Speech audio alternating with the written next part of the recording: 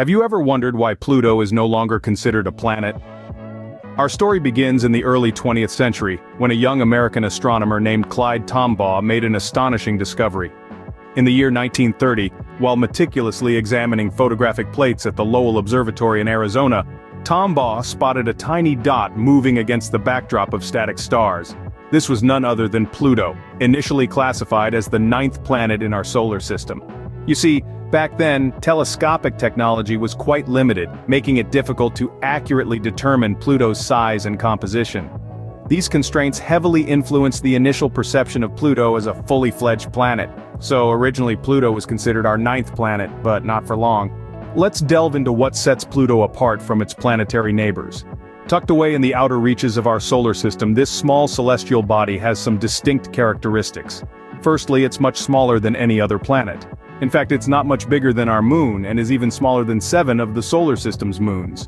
Pluto's composition also sets it apart. While planets like Earth and Mars are rocky and Jupiter and Saturn are gas giants, Pluto is a mixture of rock and ice. This icy composition has led to some stunning geographical features, like its heart-shaped glacier, informally known as Tombaugh Regio, named after Clyde Tombaugh, the man who discovered Pluto. Then there's Pluto's peculiar orbit. Unlike the almost circular orbits of the 8 planets, Pluto's path around the Sun is highly elliptical, sometimes bringing it closer to the Sun than Neptune. This eccentric orbit raised eyebrows among astronomers, as it deviated significantly from the norm. Pluto also has a unique relationship with the Kuiper Belt, a region of the solar system beyond Neptune filled with small icy bodies. As the largest known object in the Kuiper Belt, Pluto's connection to this region began to raise questions about its classification as a planet. After all, if Pluto was a planet, then shouldn't other large Kuiper Belt objects also be planets? These factors, the size, the icy composition, the unusual orbit, and the connection to the Kuiper Belt, began to create a different narrative for Pluto.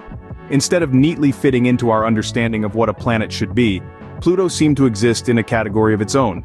These anomalies started to paint a different picture of Pluto. But what does it really mean to be a planet? Well, the International Astronomical Union, or the IAU, is the authority that sets the standards.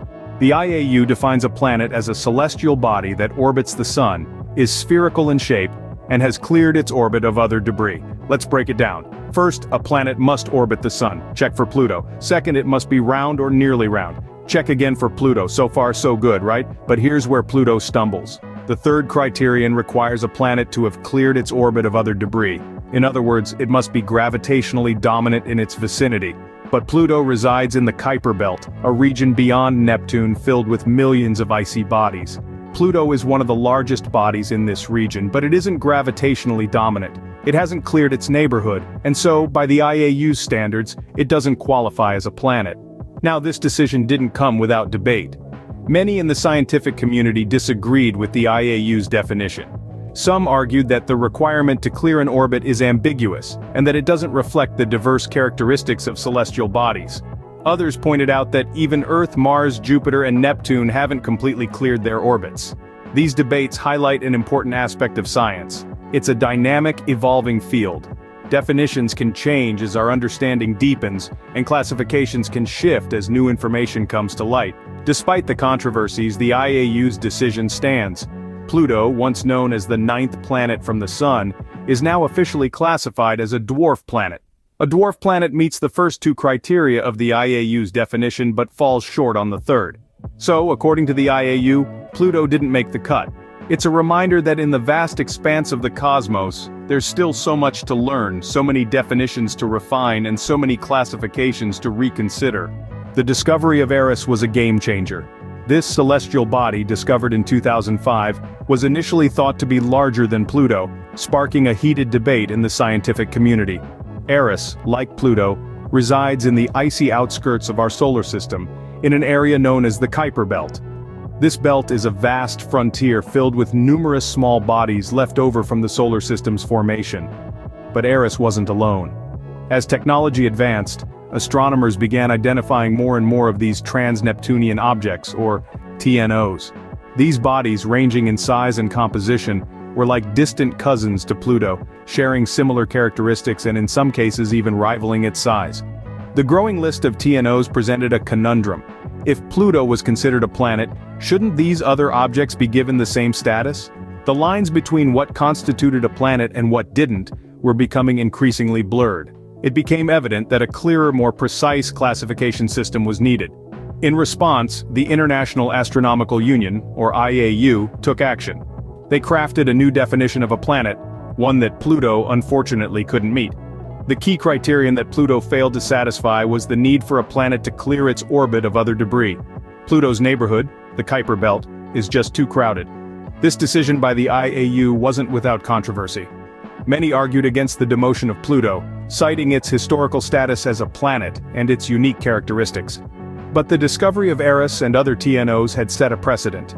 The universe was not as neatly organized as we once thought, and our definitions had to evolve to reflect this complexity. The universe was proving to be far more complex than we could have imagined. Just as the discovery of new species can reshape our understanding of biology, so too can the discovery of new celestial bodies redefine our perception of the cosmos. As we continue to explore the far reaches of our solar system and beyond, who knows what other exciting discoveries await us? The New Horizons mission brought us even closer to the mystery that is Pluto. This groundbreaking endeavor, launched in 2006, journeyed across the breadth of our solar system to reach the distant dwarf planet. It unveiled a world far more complex and dynamic than anyone could have imagined. The New Horizons spacecraft, a marvel of modern technology, propelled us into an era of new discoveries. It revealed a richly diverse landscape on Pluto, adorned with towering mountains of ice and vast plains of frozen nitrogen. This unexpectedly varied terrain sparked a wave of new questions, fueling the curiosity of scientists and space enthusiasts alike. What's more, the mission unveiled a blue-tinged atmosphere, remarkably composed of nitrogen, methane, and carbon monoxide. This discovery was simply astonishing. It challenged our understanding of the outer solar system and painted a vivid picture of a world in constant flux, where seasons change over centuries rather than months. These revelations have far-reaching implications. They offer a fresh perspective on the nature of dwarf planets, reshaping the way we categorize celestial bodies.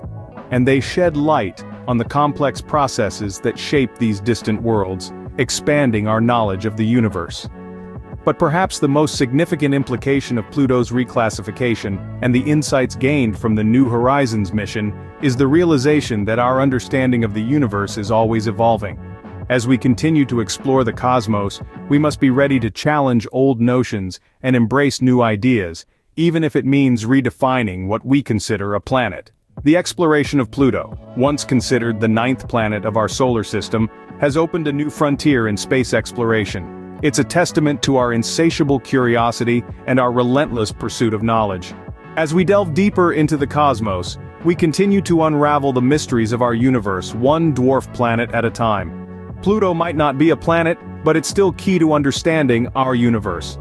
As we journey further into the cosmos, let's remember that every celestial body, be it a planet, a dwarf planet, or a distant star, holds a piece of the grand cosmic puzzle that we're all trying to solve.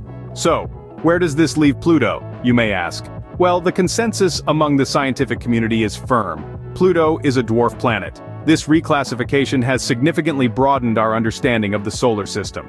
No longer limited to the 9 planets we've grown up knowing, we now realize our cosmic neighborhood is teeming with diverse bodies like Pluto, each with unique stories to tell. This isn't to say the debate is entirely settled. As our telescopic technology and space exploration capabilities continue to advance, we may yet discover new information that could prompt a re-evaluation of Pluto's status.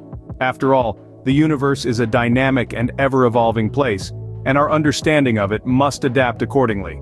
Whether a planet or not, Pluto continues to captivate us all. Its journey from planet to dwarf planet is a testament to the relentless pursuit of knowledge, reminding us that in the world of astronomy, there's always more to uncover.